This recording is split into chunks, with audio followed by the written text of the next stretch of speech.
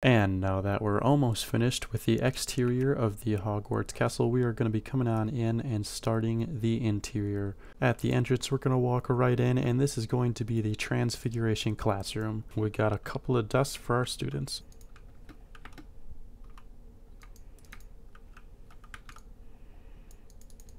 Boom, chalkboard. Now let's build a little cage over here. And boom, we got a cage. Let's spawn a little... Oh, get on in there. Alright, well, let's try that again. Let's spawn a little bird in there. And seal that puppy up. Nice.